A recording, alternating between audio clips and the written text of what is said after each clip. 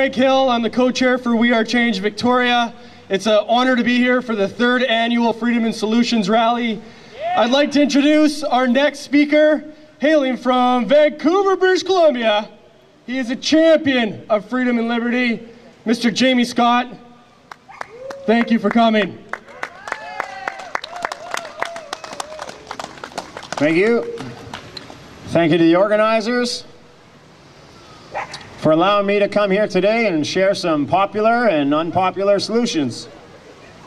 The hosts of this event require us to bring solutions.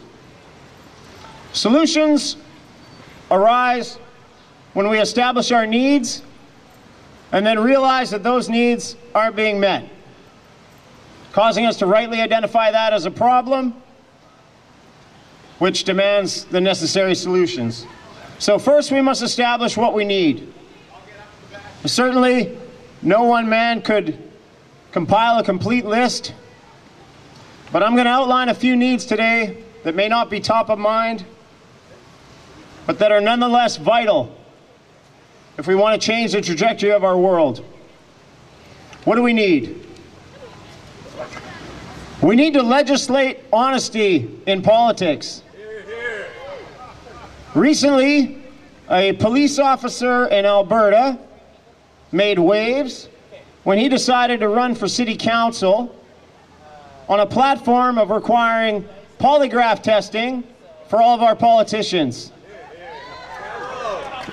His words, he said, "Police are held to a higher standard because the public expects so much from us to maintain the integrity of our system. But when we see scandals involving senators, people respond and say that they're not shocked. Voters are not shocked when they find out politicians have lied to them. So that's on us. We have to raise our expectations of our politicians. Every single police officer on this continent is subject to polygraph tests. Now, with all the uncertainty surrounding these tests, one thing definitely is certain. Either the cops shouldn't have to take them, or all of our politicians should. The standards of honesty required from all of our public officials must be equally elevated to the same level. We need to provide our disabled, returning veterans with a permanent lifetime disability pension. We need to rip up the new Veterans Charter, which was passed through the House of Commons unanimously by all parties working in concert to fight against their own troops. Tell us, Mr. MP, why the returning soldier who lost his limbs shouldn't have the exact same pension, at least, that you do.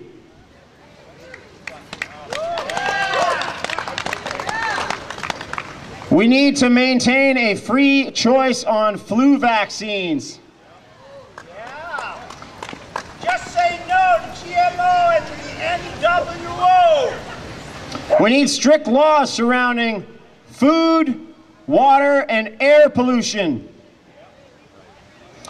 Talk about GMO foods. I just want to quote Josh Steffler from last year, because he does indeed see the biggest picture.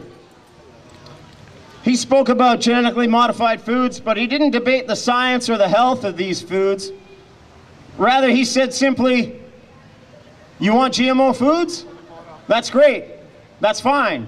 I don't want them." But the problem with demanding government solutions to things like GMO foods is the same authority that you want them to have to say you can't grow GMO is the same authority to say you can't not grow GMO. It's the same authority to say you have to grow this. You don't have the property rights. The government dictates your property rights and demands what you grow.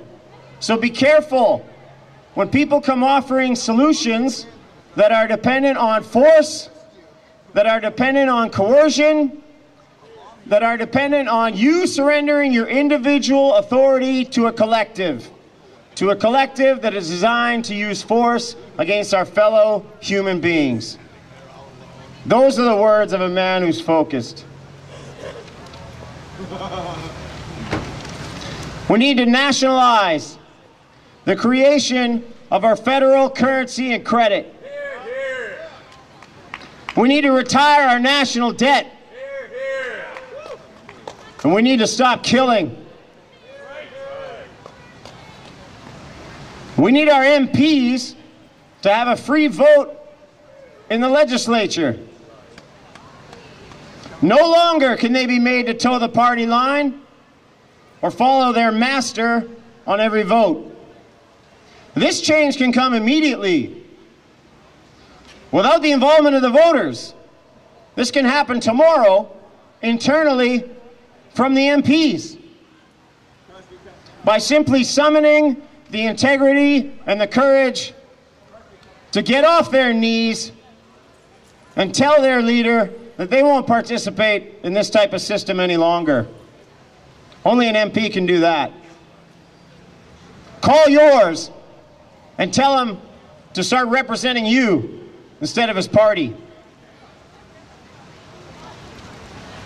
We need to get our governments out of the vice business. Drugs, gambling, prostitution. A government that relies on the revenues derived from these destructive forces is already bankrupt morally. We need to end corporate donations to our police forces. Every tool that our police need should be provided by the government alone. We need to stockpile, as a nation, gold and silver bullion. Gold is money. Years ago, Canada sold off all its gold reserves. And do you know who they sold it to? The answer is no, you don't. We need a moratorium on home, factory, and farm foreclosures for the duration of the global economic crisis. We need to create a civilian security council with the power to veto destructive legislation before it is signed into law. We need to create a Canadian Special Reserve Force, a legion of volunteers, nationwide, coordinated, on call, fully trained to assist first responders in fires, floods, and earthquakes. When the flood hit Calgary, we should have been there. And when the earthquake hits Vancouver, we should be ready. And we need to raise our measuring stick. Stop comparing our cities and our country to anything other than our own highest potential. And to assist us in all this, we turn once again to the press.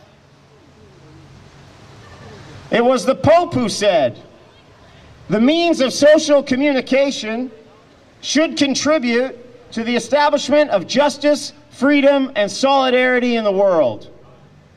Media producers have a responsibility towards media consumers. Above all, they must truthfully inform." This is a massive undertaking. One so important that President John F. Kennedy wrote a speech entitled "The President and the Press," which he delivered to the press April 27th, 1961. I'm going to leave you today with JFK's words. They're on my website. You can hear them. He said, "The very word secrecy is repugnant in a free and open society. And we are, as a people, inherently and historically opposed to secret societies, to secret oaths, and to secret proceedings. We decided long ago that the dangers of excessive and unwarranted concealment of pertinent facts far outweighed the dangers which are cited to justify it. And there is very grave danger that an announced need for increased security will be seized upon by those anxious to expand its meaning to the very limits of official censorship and concealment. That I do not intend to permit to the extent that it is in my control. It requires a change in outlooks, a change in tactics, a change in missions by the government, by the people, by every businessman or labor leader, and by every newspaper. For we are opposed around the world by a monolithic and ruthless conspiracy that relies primarily on covert means to expand its sphere of influence, on infiltration instead of invasion, on subversion instead of elections, on intimidation instead of free choice, on guerrillas by night instead of armies by day.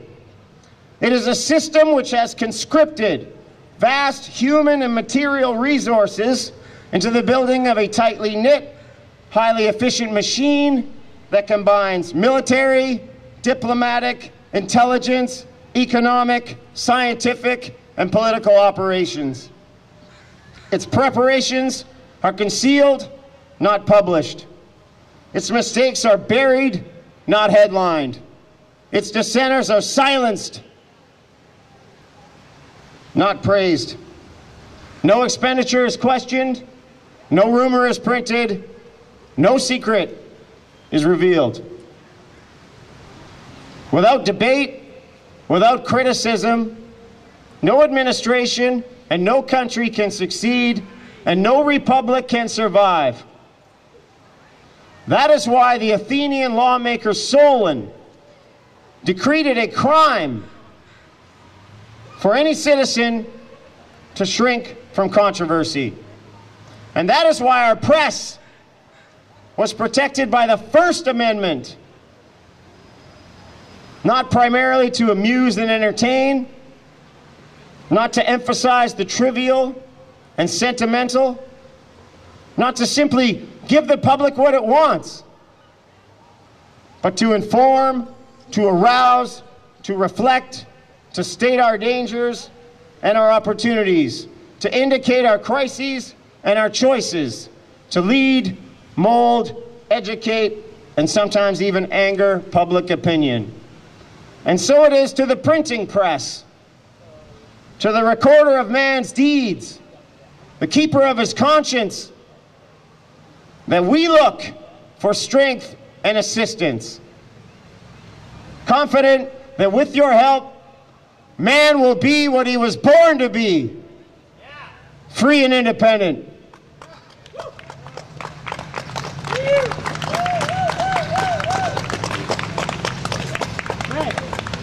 Yeah, one sec. I'm just going to switch the tape. Okay. Just hold